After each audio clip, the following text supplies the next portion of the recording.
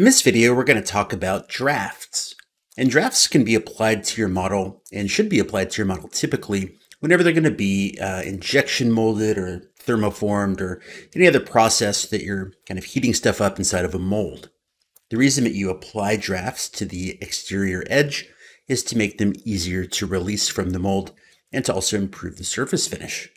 So let's take a quick look at what drafts look like. In our case, the bottom of the part is this area here, and the top of the part to be released, it's going to go straight up. So the draft that we need to apply is going to kind of bring the sides of the part down into the center of the part a little bit.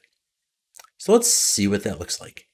We're going to select the neutral plane first, and that's typically going to be the top of your part.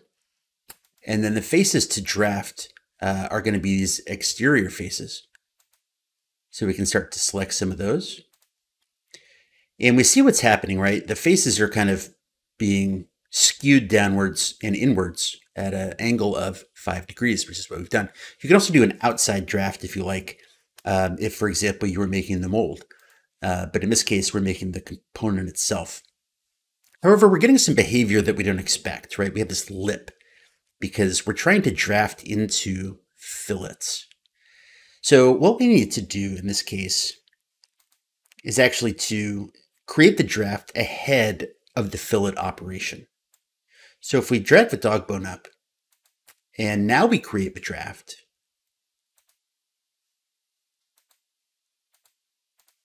with the neutral plane at the top, we can see that we're getting the results that we would anticipate.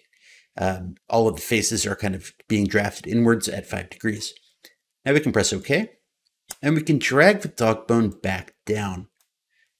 And we can see that it's picked up all of these faces, and now it looks like we would expect. So just be aware that drafting may need to occur ahead of other operations, but drafting is super powerful in a lot of circumstances, even if you're not creating molds or injection molded parts.